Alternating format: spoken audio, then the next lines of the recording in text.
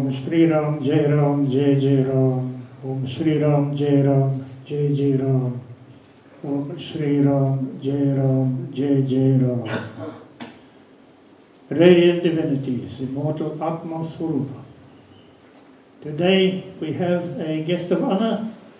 Param Puja Swami Muktanandaji is known to some of you already. He has graced our ashram before and we are delighted to see Swamiji back.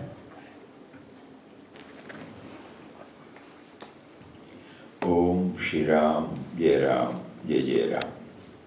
Om Shri Ram, Jai Ram, Jai Jai Ram. Om Shri Ram, Jai Ram, Jai Jai Ram. Pranams to all of you, Swamiji, brothers and sisters.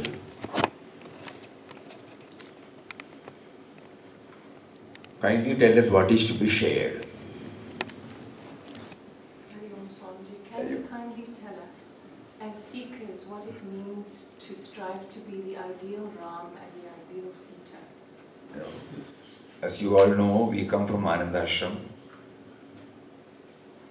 where the mainstay of the ashram is chanting of Ram Nam, Om Shri Ram, Jai Ram, Jai Jai Ram. Here the Ram stands for the Nirguna, Nirakara, Shashwat, Anand Swarup. Papa named, this was started by Param Puja Papa Swami Ramdas and Param Puja Mataji Krishnabai, who was the first and foremost disciple. So Papa defines Ram as the subtle and mysterious power, and whose presence has been touched and kindled and made known to many of the devotees, either through the Nirguna Nirakara or through the Saguna Sakara. But in ashram, the impersonal aspect is stressed more.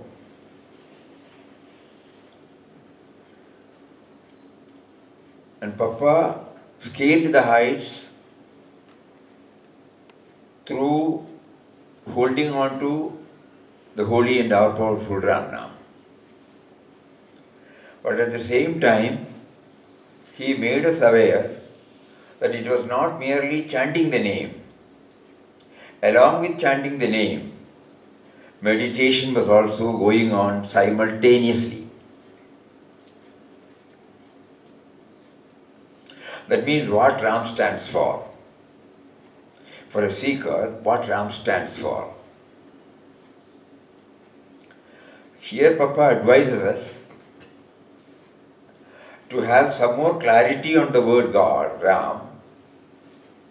He asks us to go to our source of all sources, where from we have originated. Not only we as a person, but also the entire universe.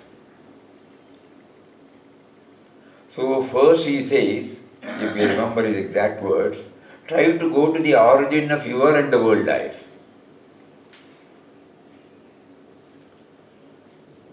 This preparation is necessary so that the Nama chanting does not stay at the superficial level. At the same time, it slowly percolates inside.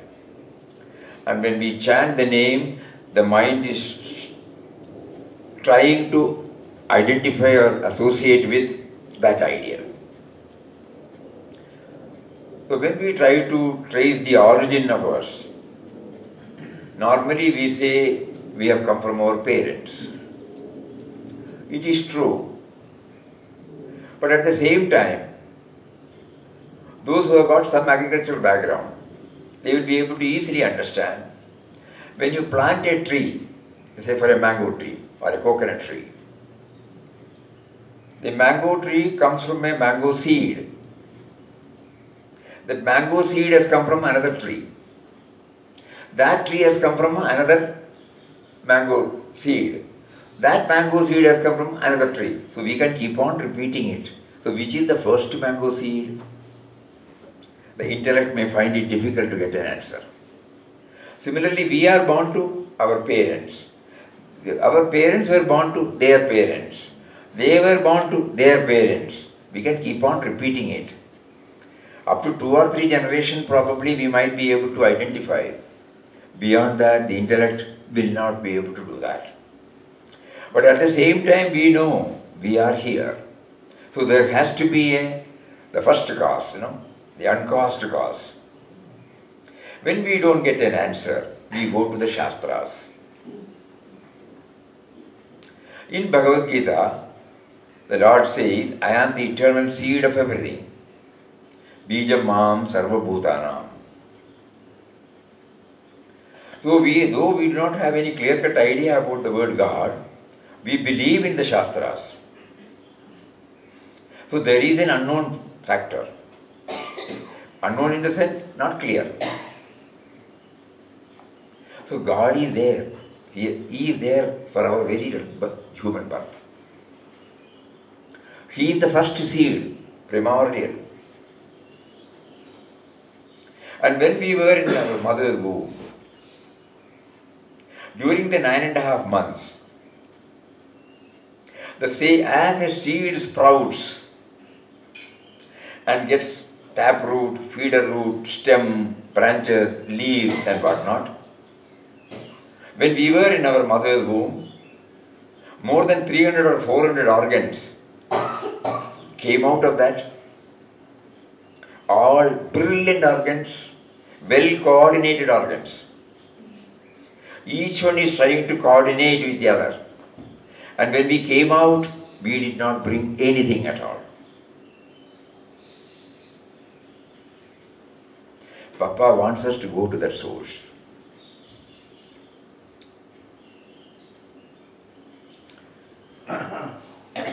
And when we came out, we did not bring anything. The present me and mine in us did not do anything for our very birth, nor for the 400 or 500 organs, nor did we bring anything when we came out. As soon as we land, we need first air to breathe, water to drink, earth to exist, space to move about, 98.4 degree Fahrenheit temperature to keep us alive. We need sun, we need rains, metals, minerals, gases, vegetables, pulses, fruits, whatnot, trees. We did not bring anything. So suddenly we start realizing that power which has been responsible for our very birth, that power which has been responsible to give us this body, mind, intellect equipment with which we are now functioning, that power which has provided everything for our basic existence. And then when we started growing, we started demanding creature comforts one by one. Right from the dress. At that time we cannot list. Now we can list brush, paste, soap, wash basin, commode, eatables, language, education, field of profession, family, everything. You just imagine. The book, the amplifier, the mic, the glass, the stool, the construction. We did not do anything. Through his selected instruments, in the form of discovery, invention and innovation, the same power has been trying to give us all our creature comforts. So what is needed of our basic existence is provided by that power.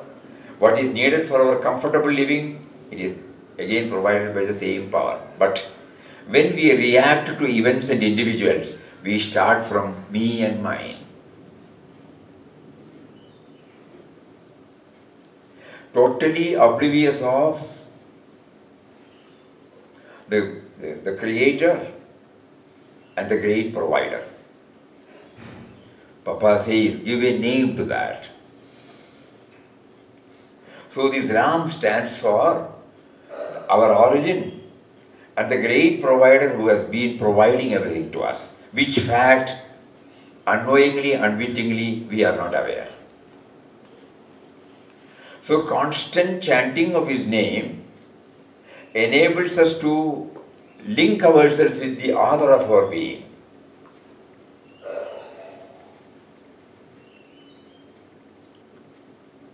To many, it may not be easily possible to think about this abstract. Because this power is still a concept in us, because as we keep on chanting, still the mind might be struggling to fix its point on what this Ram stands for.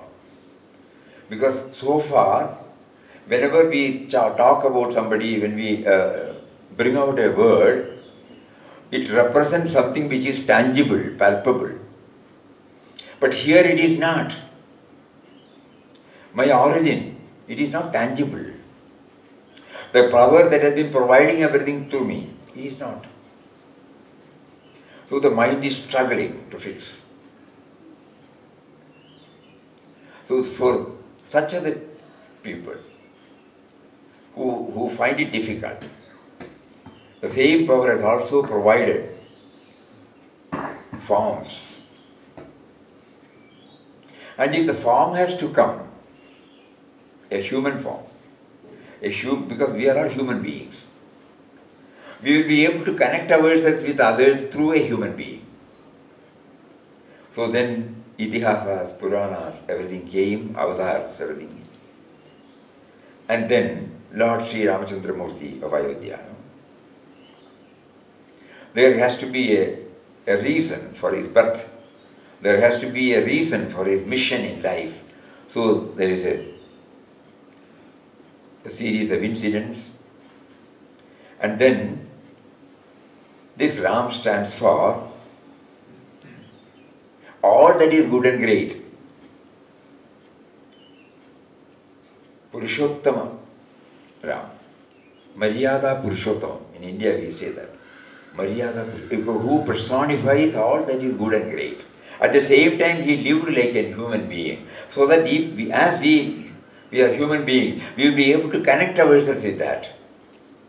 So slowly, we try to understand that the unknown power, the inexplicable power, that mysterious, subtle and mysterious power, in order that we try to go nearer to that, this form has also come.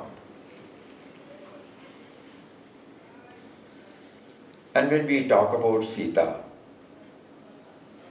there are two dimensions, in anything. One is the static and the other is the dynamic. Now there is silence, the sound comes. All of us are in a position to hear the sound because there is the silence, soundlessness as the base. Soundlessness stands for the static, sound stands for the dynamic. So the Purusha, Prakriti and Purushottama in Vedantic language. So the Prakriti, that is the dynamic aspect. That is manifested clearly. We can say that it stands for Sita. Rama stands for the static aspect. These are all relative explanations. Each one can define. As we keep on going deeper and deeper into it, anything can be defined in that way. Many of you might have heard about Lord Shiva being talked as Ardhanarishwar. Have you heard that? Part of it is Parvati, part of it is Lord Shiva. That means static and dynamic. So we can, taking clue from that, we can also attribute Rama and Sita as the static and dynamic aspect. Now, is it only an intellectual exercise? No. It has got everything to do with our very life. So, Papa has prescribed a triune path, because I am not aware that this life has been given by me given to me by that power, nor am I aware that all the things that I am having now, all the things that I am enjoying now, all the things by which I exist now is provided by that. I don't know that. So he says, first you chant the name. Concentration or no concentration, chant. Let it get habituated in our mind. Even unknowingly the Nama will start coming to us. It becomes a second nature for us as we keep on chanting it. We have a fairly good idea that it stands for our very substratum, our source, and from where we have come, and all that we are enjoying today in the form of Mother Nature, in the form of society, everything has come from that power. Only that much we know. Then when we start chanting, and when we do not find any progress. Progress in the sense in identifying this subtle and mysterious power in us. Then Papa at that time says, you add 2 or 3 dimensions. One is, while you chant, you keep on asserting or affirming to yourself that you are chanting the name of one who is within you, who is making you to chant. I am chanting the name of one who is within me, who is making me to chant. Initially the Guru says we believe that. That is how he slowly makes us to enter. And then none of us will be able to chant throughout our waking time. To many of us, probably, God has given us family, profession, society. In our case, some organization, some institution. So we will not be able to chant throughout our waking period. How do we remember him? So then Papa says, whatever activities you do, his own words are, outer activities should be compatible with inner aspiration. Inner aspiration is to remember him. Any work. Right from the moment we get up in the morning till we retire to bed, whatever we do, we try to remember that it has come from him, it has come from him, it has come from him. Previously we were taking it as granted. Now a conscious effort is being made to identify the author of everything. And this is called seva. So when we start identifying everything to that source, what comes out of us is, whenever we handle anything, we try to handle it with a touch of love. Not in a half-assed way, not in an absent-minded way, not in a slipshod, clumsy, irregular, half-hearted way. Because we start recognizing anything and everything as the form of God. For the simple truth, we are not proud. We don't know the other. So a touch of love, a touch of perfection, a touch of dedication, a touch of gratitude. Because everything, Papa used to bluntly say, unless you link yourself with the author of your being, your life is in vain. It is for that purpose we are chanting. It is for that purpose that we are handling everything. This is called seva. And now comes the crucial part, dhyana. Here we get a clear-cut idea about what Ram stands for, what Sita stands for. He says, when you go within, try to close your eyes. When the mind is going here and there, not getting concentrated on this aspect, you take to mental chanting. There are 3 types of chanting: vocal, silent, and mental. We will straight away go to the mental chanting. So when we keep on chanting this vocal, Om Shri Ram, Jai Ram, Jai Jai Ram, when we try to habituate our mind to repeat it in any tune that is okay for us. The purpose is to arrest all dissimilar thoughts and pull the entire attention on that particular sound. And when the mind becomes slowly peaceful or calm, we start hearing our own chanting.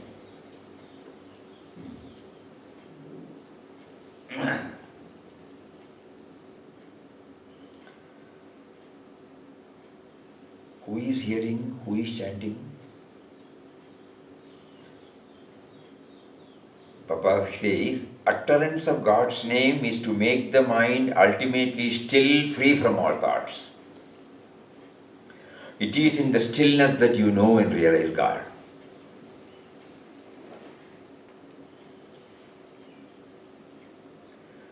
For a second, probably we may be able to get a taste of that. Again the mind comes out. So there Papa says, you start watching certain activity that is going on in your mind, inside you, and then try to trace the origin of it. For example, the heart beats 1 lakh times a day. Suddenly we realize, do we do anything? We can feel the pulse, tuck, tuck, tuck, on an average 70 times in a minute. Suppose we say stop, will it stop? It goes on like an automaton. Then Papa says, the blood circulates from head to toe. One doctor revealed to us that 6 liters of blood is traveling 1,20,000 kilometers a day in our body. That is why we can move like this. Do we do anything? We are asking.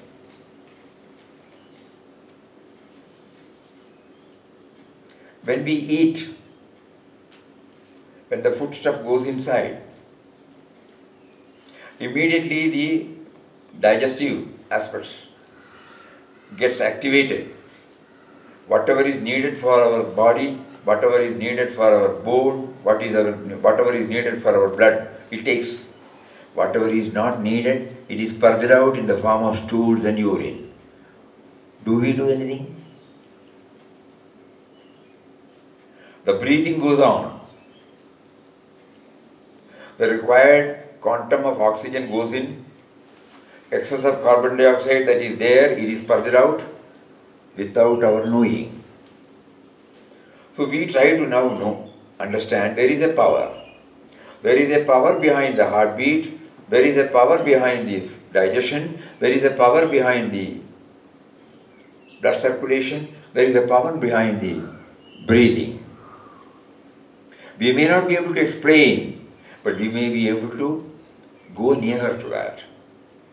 So during our dhyana, inward journey, this Ram stands for that power, that is why he named it as subtle and mysterious power. Now he has become closer now. So when we try to slowly understand, absorb all these things, we find the static aspect is the power, mysterious power. The dynamic aspect is the heart works, the heart beats, the blood circulates, the digestion takes place, the breathing goes on. That is why we exist as individuals. And then we slowly realize that this has been with us right from the seed level up to this moment. And we were not aware. So Ram has been with us. There was not a single time when he has been away from us. Because the moment he is away, we don't exist.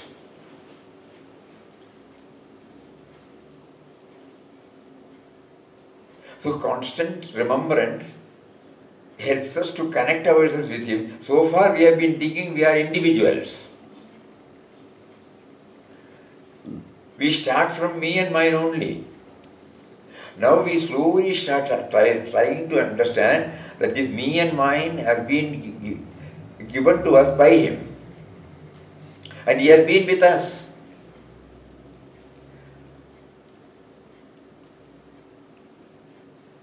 Even when we were not praying, we were not recognizing, we were not chanting, we were not worshipping, probably we would not even deny him.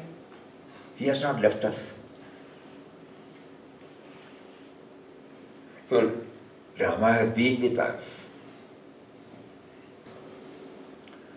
So as a spiritual seeker, we will be able to blend both the Saguna and Nirguna aspects.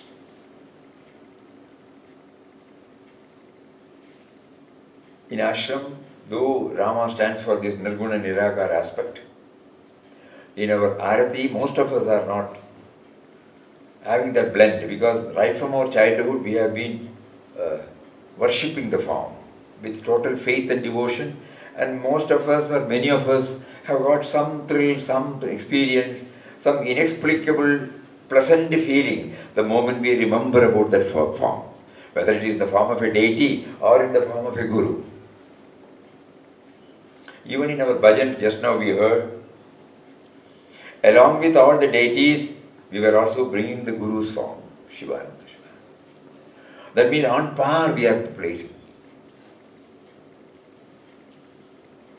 And so,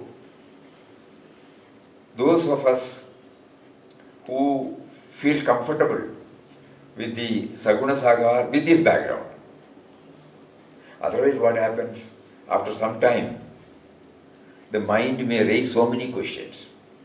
If there is a unshakable faith, there is no problem. But God has also given us this, He is making us to pass through now a probing tendency, analytical approach, cause and effect theory. So the mind may raise so many questions, especially this present generation.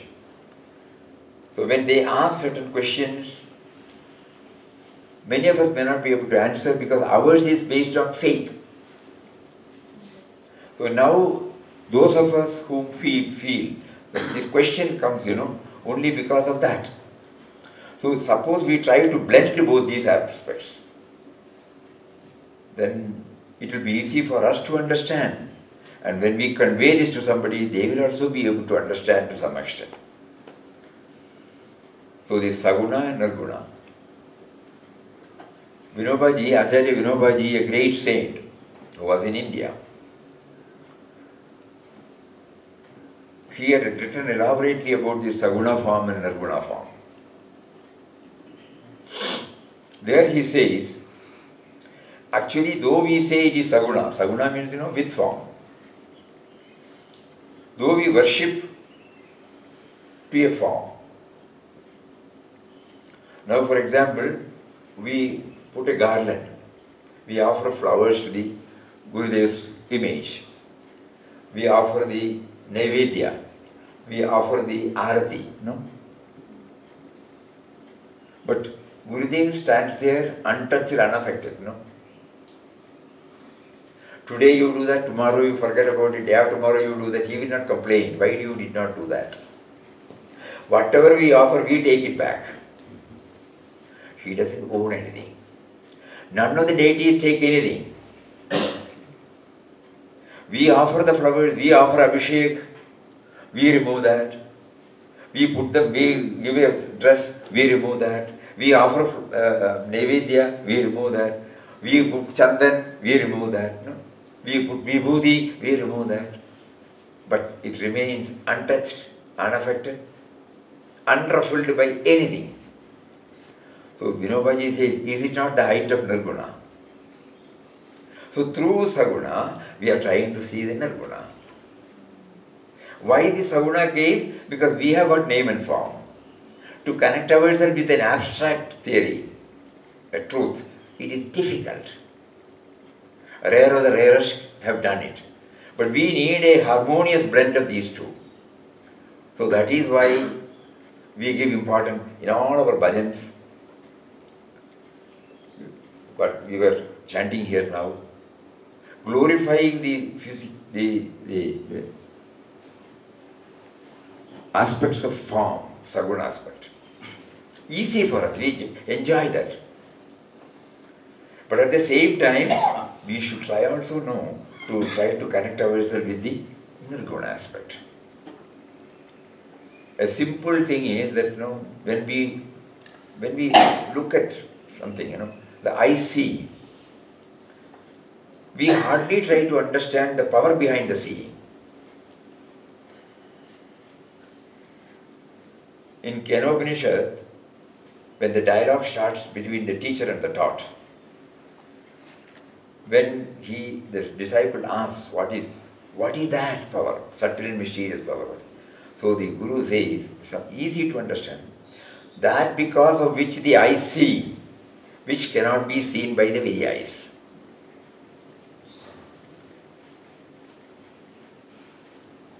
The eyes see, but there is a power behind the eyes.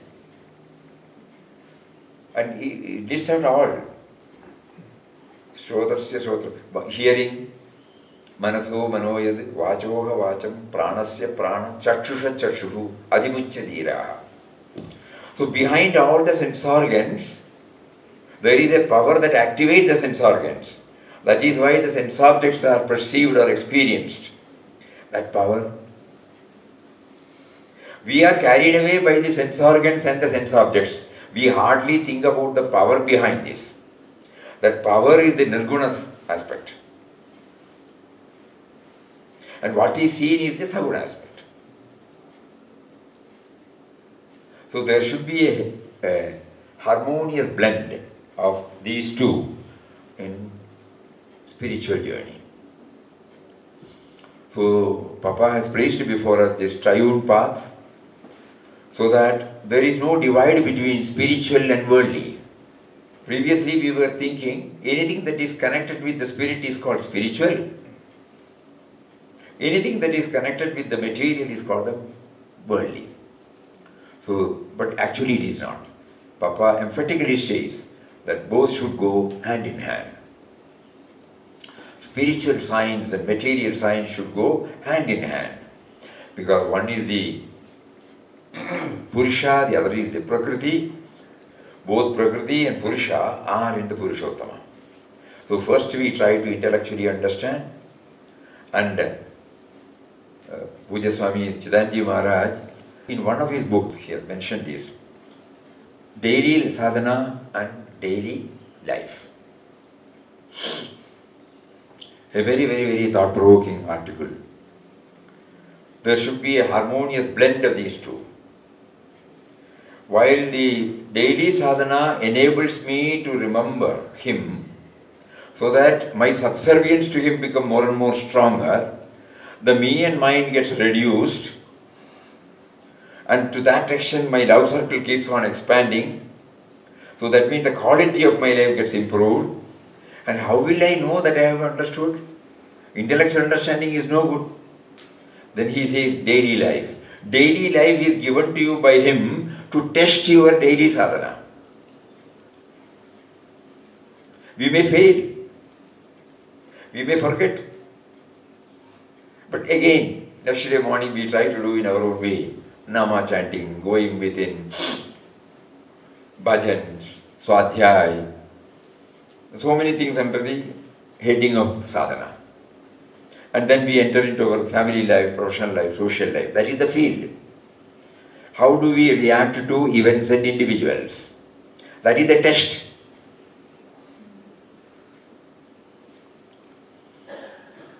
So whenever we fail, he makes us realize that we have failed. And then we pray to him next day, I completely forgot about you. I started again identifying myself as myself. And because of that, so many things happened. Please, enable me to remember you. When you have made me to involve in so many things, kindly ensure that you make me aware that you have given me this job, so that me and mine will not come and assert. So this is what everyday life, this is applicable for everybody. So that is why it has been specifically mentioned that there is no divide between spiritual and worldly. Everyone is leading a spiritual life, knowingly or unknowingly. So again, coming back to the question.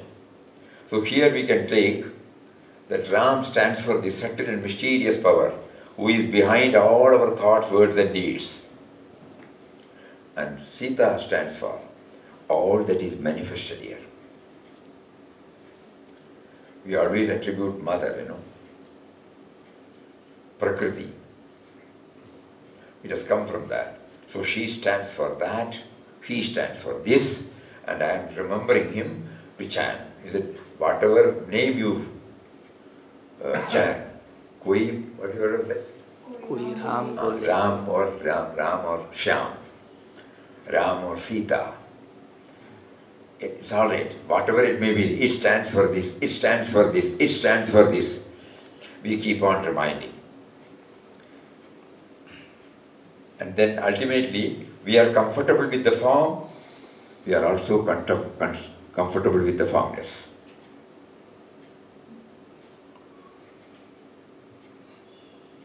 Initially, it is needed to hold on to a name and form. And why so many? That question also will not be, because each one develops an affinity towards one particular form. Right from our childhood. The Indian tradition is we will have a small puja room. So when we were children, immediately after our bath, mother used to say, go to the puja room, do pranams to the deity, take some kumkum or vibhuti or whatever it is there, pray. We don't know, we did not question anything. No? So we develop an affinity towards that form.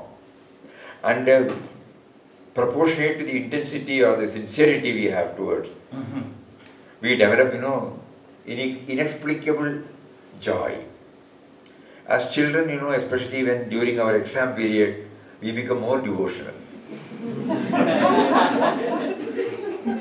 At that time, nobody need tell us any philosophy. Half a dozen times we go and do that, and even after writing the exam and waiting for the result, our one-pointed devotion will be there. After that it gets diluted unknowingly. Again, God gives us so many tests, ups and downs, so that during the downs only we will remember Him. During the ups we may hardly remember Him. So then later on we come to know He is giving us to, subjecting us to go through these ups and downs only to draw us to Himself, where we go and plead, appeal, cry. And then now when we sit, when we are drawn by a spiritual preceptor, and when he conveys to us all these, and we try to go back to our life so far lived, and then try to fit in. Oh, correct. That is why he did that. That is why he made me to fail. He made me to lose. He made me to gain. He made me to get insulted. He made me to get appreciation. All these, oh, he's working, he's working, he's working. Because he is the origin. He has got a purpose.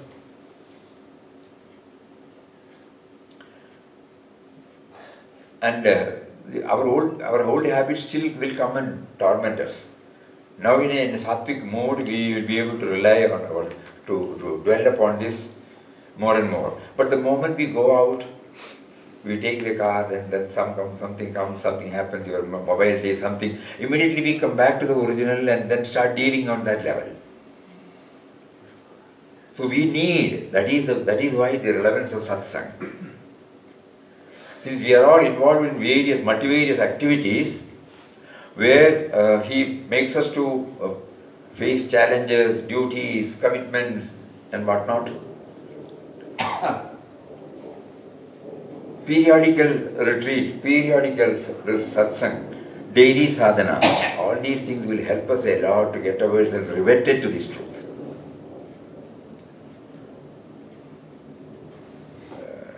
In the spiritual ladder, Papa used to define 4 steps.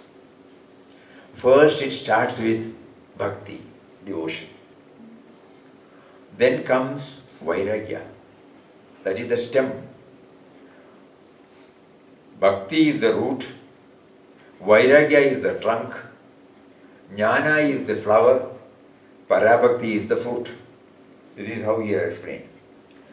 Bhakti is the root, devotion. First, we don't know anything. We know there is a power. So we develop a relationship between the Bhakta and the Bhagavan, which is called the starting point in our spiritual life. Then in order to concentrate more and more on that, or in order to give our mind space more and more for that, I have to recede, withdraw from as many other distractions as possible, which is called Vairagya. Vairagya doesn't mean we have to renounce everything and go. When we come to realize that everything has been given by him, given by him, given by him, then the Vairagya has already started becoming explicit. Because it is not ours, no ownership, no possessiveness, no attachment, no binding. So Vairagya. Then comes this Jnana, where we try to go through this, the life force. The life force expressing itself in the form of awareness or consciousness, expressing itself in the form of intelligence, primordial intelligence, and all those things is jnana. And then what comes? It is there in everybody. The other is the one, though varied manifestations are there. Vinobaji used to say, an artist with the same paint brush, on the same canvas, he brings out various caricatures, each one touching and kindling different types of emotions in us. But everything has originated from one source. So we try to see, this is the Parabhakti state, where we try to identify anything and everything with him. So these are all the 4 stages. Bhakti is the root, Vairagya is the trunk, Jnana is the flower, Parabhakti is the fruit. And the moment we step into this, mysteriously, he will guide us, from inside as well as from outside. That will give a push to our spiritual journey. Because the moment he knows that the sense of individuality which is given by him has started turning towards him, he mysteriously places us through different milestones. And that awareness slowly starts clearing all our hurdles. Today we all celebrated Ganesh Chaturthi. We invoke God in the form of Lord Ganesha, who is the remover of all these hurdles, Vighna Ishvara. Symbolic, there is a form, there is a joy in worshipping.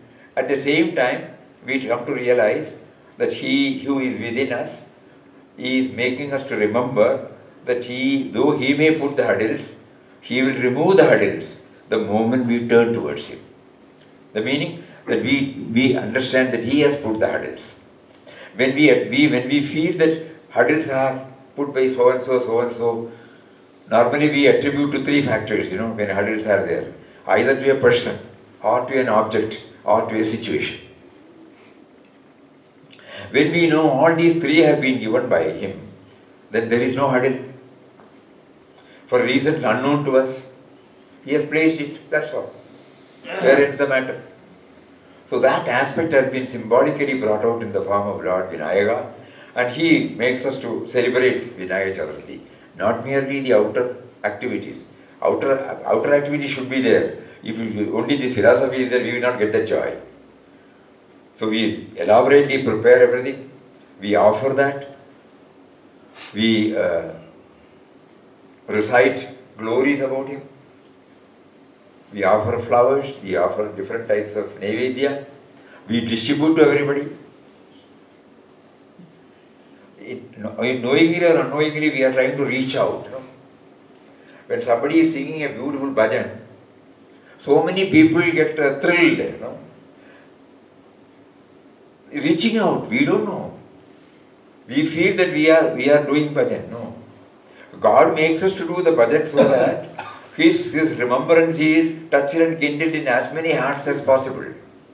Which fact, when I come to know, it becomes so sweet and so effective.